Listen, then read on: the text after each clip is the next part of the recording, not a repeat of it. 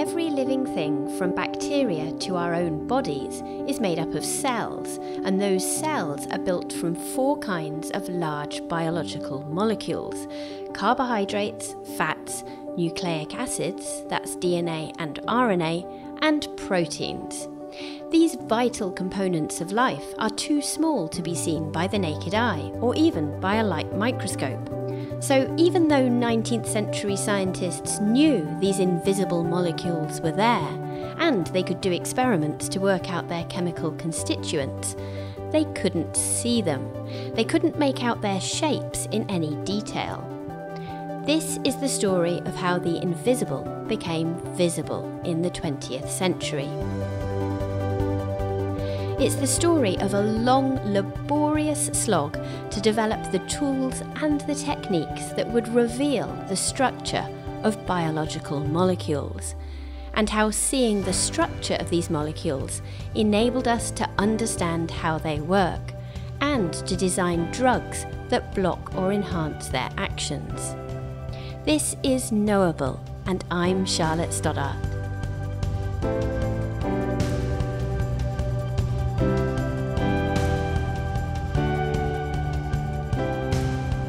To tell this story, we're focusing on proteins. These large molecules facilitate just about every chemical process in our bodies. They read the genetic code, they catalyse reactions, they act as the gatekeepers to our cells. Proteins are made up of chains of small molecules called amino acids. Knowing how these chains fold up to create a 3-dimensional structure is crucial, because it's the 3D shape of proteins that determines how they work.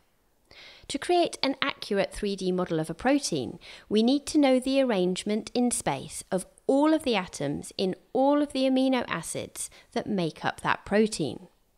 We can't see atoms because they're smaller than the wavelength of visible light. To detect them, we need a different kind of wave, a wave with a shorter wavelength, and one that can penetrate surfaces to show us not just the atoms on the outside, but also the atoms within the protein. And so our story begins with the discovery of X-rays in a university town called Würzburg in Germany.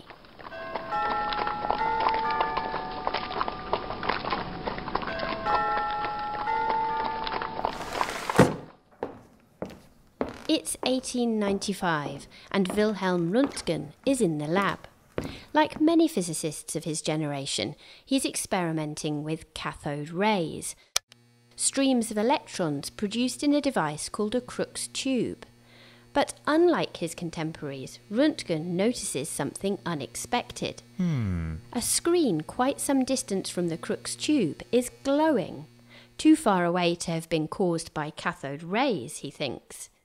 Over the next weeks, he studies this glowing fluorescence and realises that he's found a new kind of ray that can penetrate solid objects.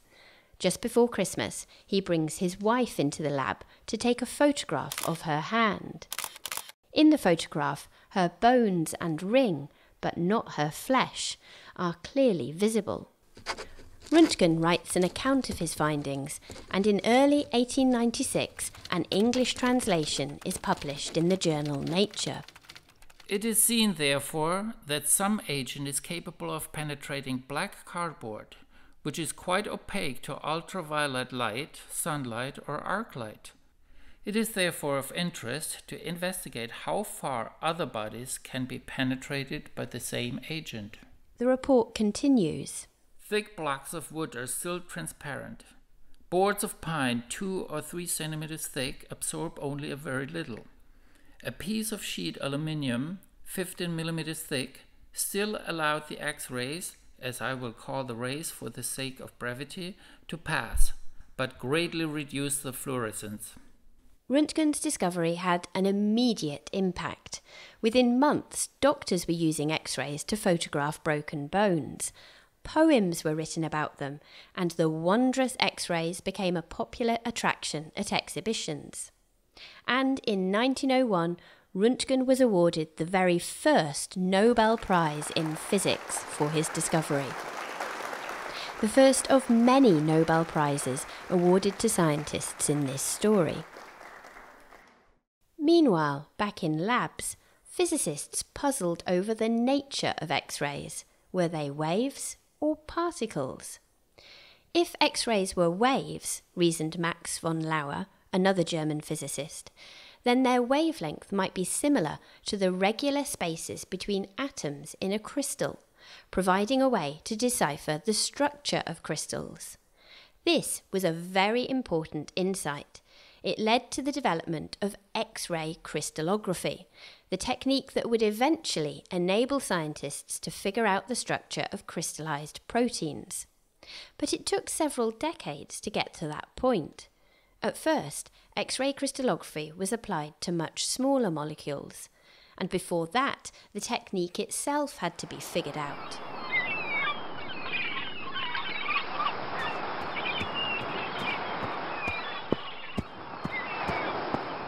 In the summer of 1912, mathematician and physicist William Bragg and his son Lawrence, also a physicist, were on holiday by the coast in Britain when they heard about a lecture given by von Laue. After the holiday, father and son returned to their universities and thought about the lecture and the diffraction of X-rays by crystals. Later that year, William Bragg wrote to the journal Nature. He began by describing the remarkable effects obtained by passing a fine stream of X-rays through a crystal before incidence upon a photographic plate. A curious arrangement of spots is found upon the plate, some of them so far removed from the central spot that they must be ascribed to rays, which make large angles.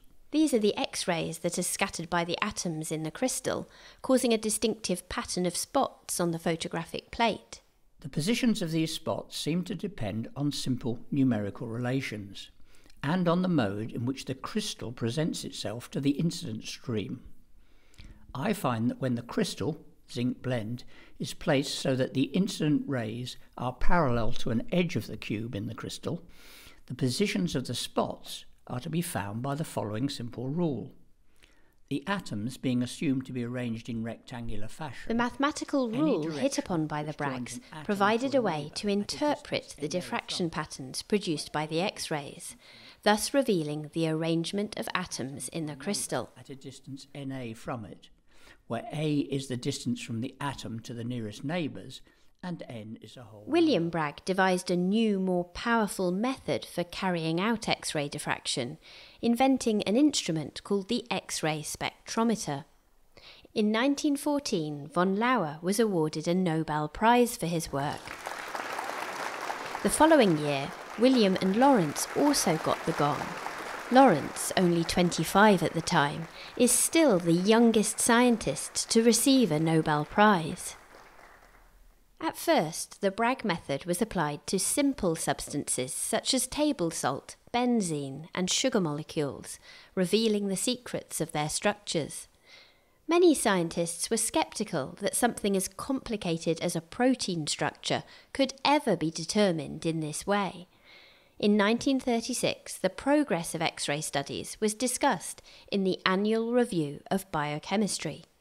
For such crystalline substances as the sugars and amino acids, complete knowledge of the crystal structure would show the arrangement of the atoms within the molecule, as well as the arrangement of the molecules within the crystal. But for substances such as the polysaccharides and the proteins, in which a less regular arrangement of the atoms is accompanied by a lack of common crystalline appearance, such complete knowledge is not to be hoped for. But a few years later, in 1939, a more optimistic view was put forward. Techniques like X-ray crystallography, the author noted, were changing biology profoundly. The author seems quite giddy as he considers the possibilities. Biology is fast becoming a molecular science, a desire to tread as far as possible the friendly ground of physics and chemistry and see where it leads. It may be that the angels are right, but it is good to feel and take part in a foolishness that is the scientific hallmark of our times. The search is now for the structure and arrangement of the molecules of living things. Chief among these molecules are the proteins, And the greatest excitement these days is about the proteins. To tackle proteins, several advances were needed. Better ways of coaxing proteins into crystals, new mathematical methods for interpreting diffraction patterns, and computers for crunching the data. Scientists in Cambridge in the UK were working on all of these challenges. In 1953, the field got a boost when X-ray crystallography was used to solve an extremely significant structure. It wasn't a protein, it was DNA, for which James Watson, Francis Crick and Maurice Wilkins later received a Nobel Prize. Working alongside Watson and Crick in Cambridge was John Kendrew, a highly motivated researcher who was determined to solve the structure of the protein myoglobin. Myoglobin is the protein that holds oxygen in muscles. Kendrew chose it because it's not too big. His first challenge was to grow crystals suitable for X-ray analysis. After trying to crystallize myoglobin from horse, porpoise, seal, dolphin, penguin, tortoise and carp, he finally managed to grow beautiful crystals of myoglobin extracted from sperm whale meat. At last. Meanwhile, Kendrew's colleague Max Perutz developed a technique for adding heavy atoms to protein molecules. The heavy atoms don't change the structure of the protein, but they provide a frame of reference for comparing X-ray photographs taken from different angles. After years of work, Kendrew still didn't know the precise position of every single atom in myoglobin, but he finally knew enough to make a 3D model of the protein. It wasn't as pretty as DNA's double helix. It looked more like a coiled sausage. It was around this time that Richard Henderson joined the group. Henderson is still working on protein structure determination in Cambridge today, and he's known for pioneering new techniques, which we'll hear about later. But back then he'd just graduated and was looking for a PhD position. He remembers travelling from Edinburgh to Cambridge to visit the lab. They had an open day, which was Saturday morning, and they're all working. Whereas everywhere else I'd been, they went home or they weren't highly motivated. So I said, oh, this is a very good lab. Henderson joined the hard-working team in Cambridge. The work was exciting, but extremely slow. They got the myoglobin structure at very high resolution in 1959, really, 1960 published. And then there wasn't another structure for 5 years, which was lysozyme at the Royal Institution in London. And then after that, it was another 3 years until the third structure. The researchers put in long hours, so why was progress so slow? The small molecules that X-ray crystallographers had worked on first, things like benzene and sugar rings, contained fewer than 50 atoms. By contrast, myoglobin, a relatively small protein, contains over 1,000 atoms.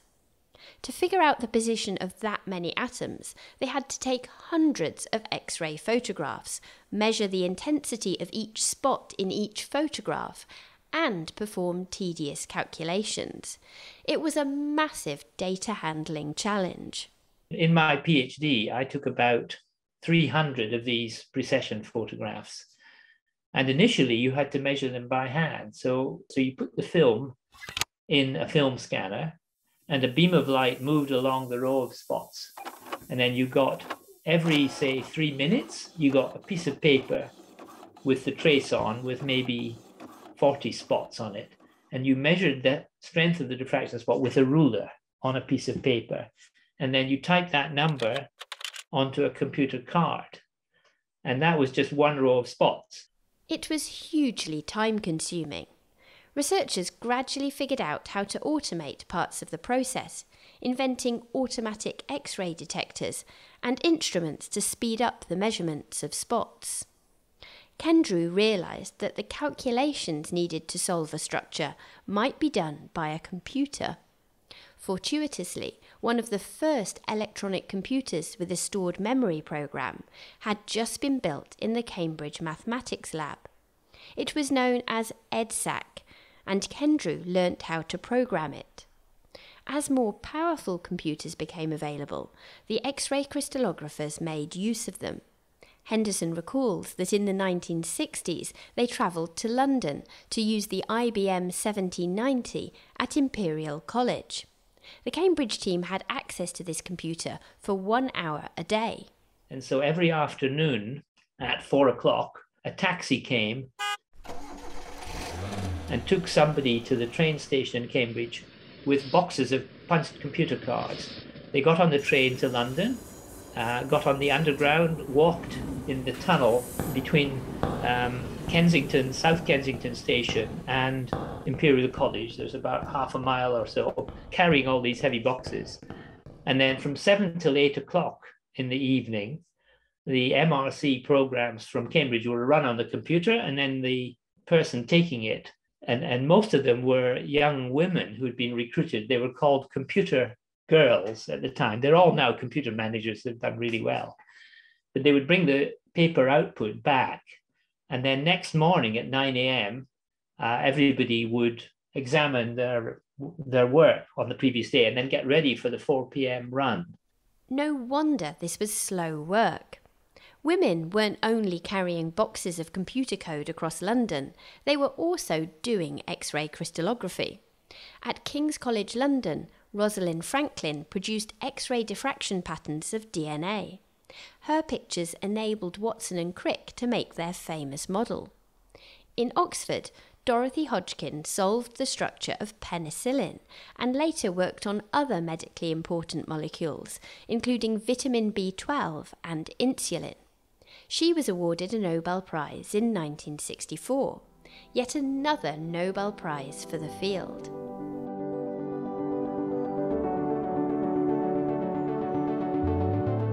As more computers became available and computing power increased, more structures were solved. Continuing advances in computers is another theme to which we will return. Excitement about the new field of structural biology was growing. Some scientists believed that eventually they wouldn't even need X-ray crystallography to figure out the structure of proteins. Hopes have even been raised that it will someday be possible to deduce conformations solely from amino acid sequence. That was written in 1965 in the Annual Review of Biochemistry. The idea was that if you knew the sequence of amino acids in the unfolded protein chain, then by following simple rules governing how atoms and molecules interact, you could work out how the chain would fold up. Chemist Christian Anfinsen repeated this claim in his Nobel Prize lecture in 1972. Empirical considerations of the large amount of data now available on correlations between sequence and three-dimensional structure, together with an increasing sophistication in the theoretical treatment of the energetics of polypeptide chain folding, are beginning to make more realistic the idea of the a priori prediction of protein conformation. It was an attractive idea. If computers could be programmed with the rules of protein folding and amino acid sequences inputted, then structures might be solved in days rather than years, providing an alternative to expensive and time-consuming experimental methods. But not yet. For something like that to happen, biologists first had to solve the structure of a lot more proteins by using and improving X-ray crystallography, and by inventing new ways of seeing proteins. And this work would lead to more Nobel Prizes.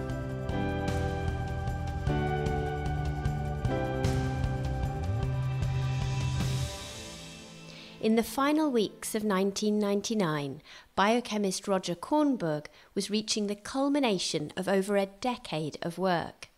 He was at the Stanford Synchrotron Radiation Laboratory, getting results that would at last show him the structure of the protein he'd been working on. When we began, it was far from clear that it could be done.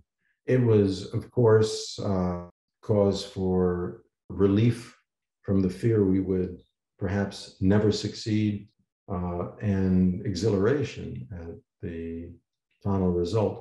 Kornberg and his team had solved the structure of RNA polymerase. It was a huge achievement, and one that was recognised with, another Nobel Prize. So at the time when we solved that structure, which was 20 years ago, it was by far the largest and most challenging investigated by X-ray diffraction. RNA polymerase is arguably the most important protein in biology. It was a challenge because it's not a single protein. The team studied RNA polymerase from yeast, which is actually made up of 12 proteins. What's more, it's a molecular machine with moving parts. The RNA polymerase literally reads the genetic information.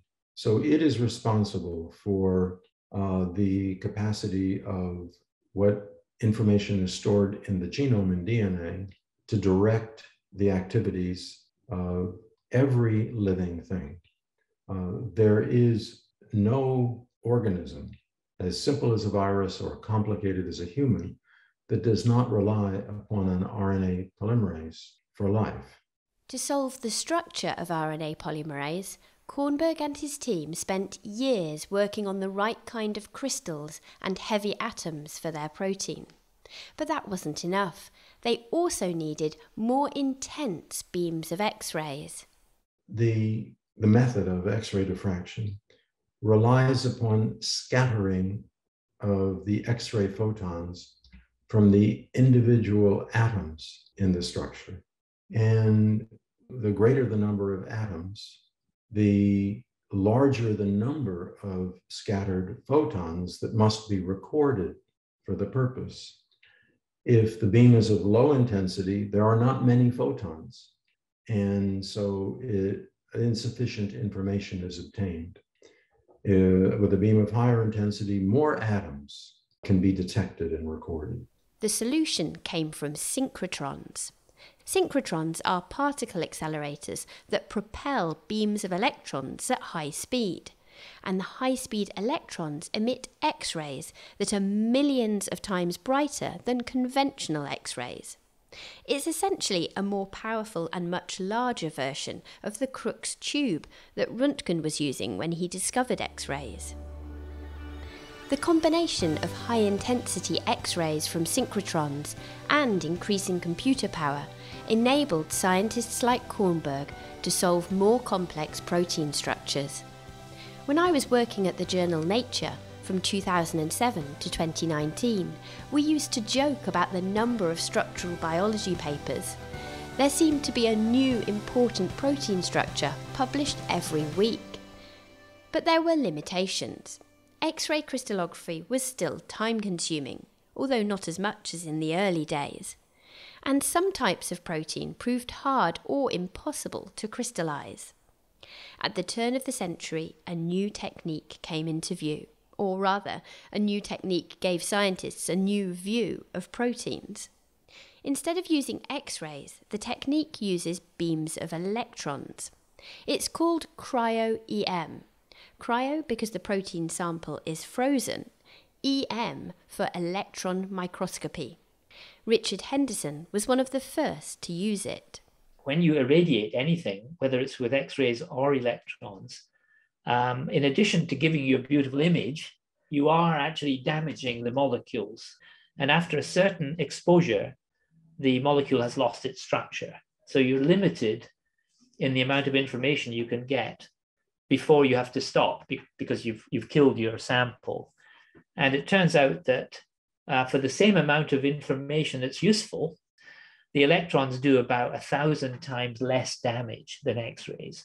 For cryo-EM, the protein doesn't need to be a crystal. Instead, it is isolated from the cell and then frozen to liquid nitrogen temperature or below. The freezing helps to protect the protein from radiation damage. Henderson applied the technique to proteins embedded in cell membranes. These large protein complexes had proved extremely hard to study by X-ray crystallography. Cryo-EM became extremely popular. In the 2000s, scientists talked about a cryo-EM revolution, and many switched from X-ray crystallography to the new, faster technique. In 2017, Richard Henderson was awarded a Nobel Prize.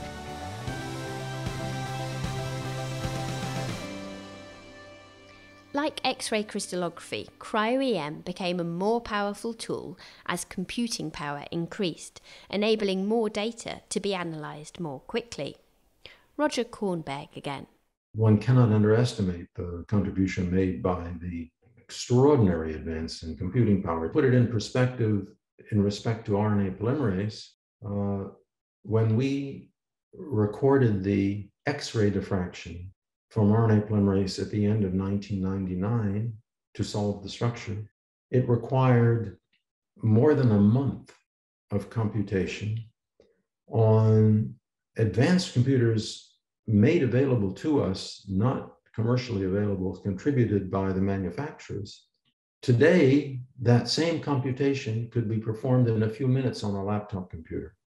Computers have been key to the successes of both X-ray crystallography and cryo-EM. Can we now do away with these experimental techniques altogether and just use computing power to predict the structure of proteins? Remember the challenge set by Christian Anfinsen in his Nobel lecture. To make more realistic the idea of the a priori prediction of protein conformation. To predict how a string of amino acids will fold up, scientists use a concept called free energy. Free energy makes a protein unstable. The idea is that the amino acids will fold up in such a way as to minimize the amount of free energy. Richard Henderson. You can do structures by energy minimization up to about 60 or 70 amino acids. So David Baker's group in Seattle in the USA has been particularly strong in doing that. But once you're up to proteins of 1,000 or so, it gets rapidly out of reach. So the technique works for figuring out a small section of a protein, perhaps a significant side chain. But for whole proteins with hundreds or thousands of amino acids, scientists use a different approach. Instead of asking the computer to figure out the structure from first principles, they train an algorithm using a database of known protein structures. This is what Google's AI lab did recently when their protein prediction algorithm, AlphaFold, outperformed all others at a competition in 2020. The basis for it really comes from the long history of protein crystallography and its great success and the extraordinary number of structures that have been solved and deposited in the protein data bank. What is probably different about AlphaFold is the amount of AI expertise they could bring to bear in the corporate context, which goes so far beyond what any individual academic investigator can do.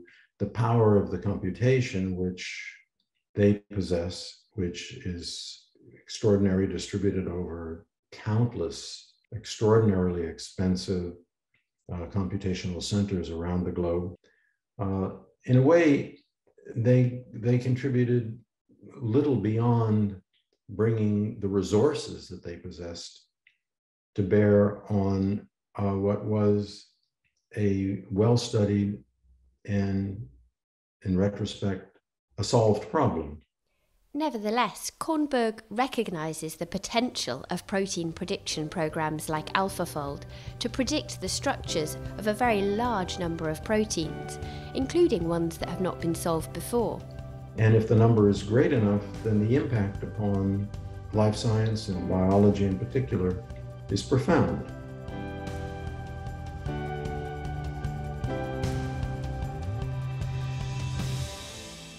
Understanding the structure of proteins is enlightening and satisfying in itself, but it also enables us to design better drugs, as has been shown in the recent efforts to deal with COVID.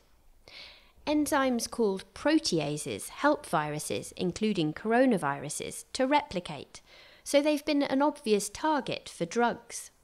The drugs directed against the protease have already been refined using X-ray diffraction.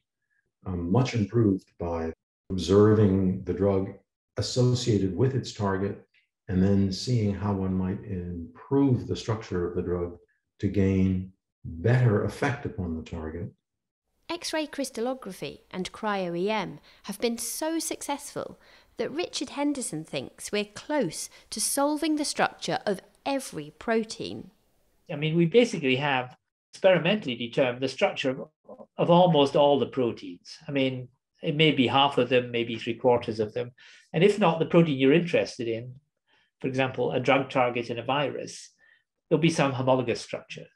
Will the combination of experimental techniques and AI be so successful that it will put structural biologists out of a job? Henderson remembers that years ago, scientists had long lists of proteins whose structures they wanted to solve. I mean, I remember when we were younger at meetings, everybody would be working on one protein, but they would say, what shall we work on next? And everybody would have their favorite list.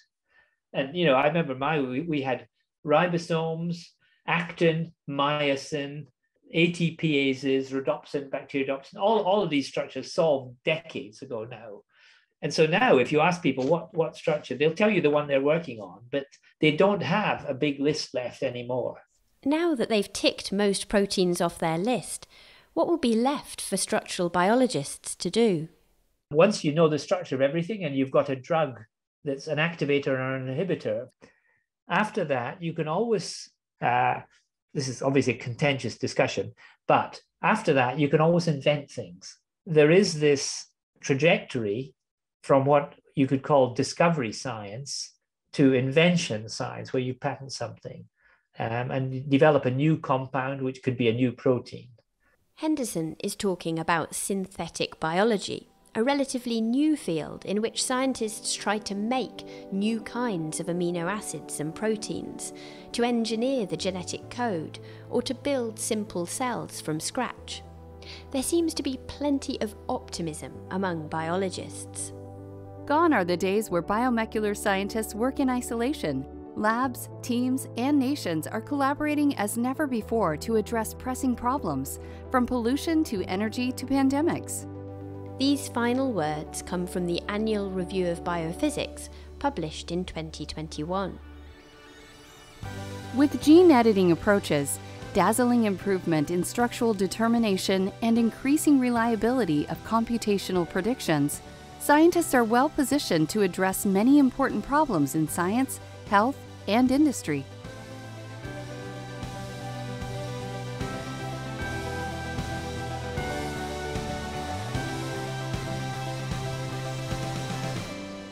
If you enjoyed listening to this episode of the Knowable podcast, do tell your friends, family, and colleagues.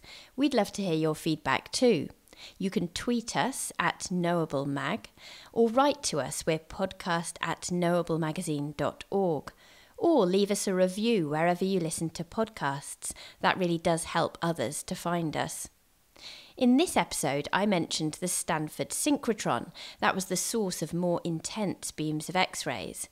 If that piqued your interest, listen out for a future episode on the history of particle accelerators, including the Stanford synchrotron and the Large Hadron Collider at CERN.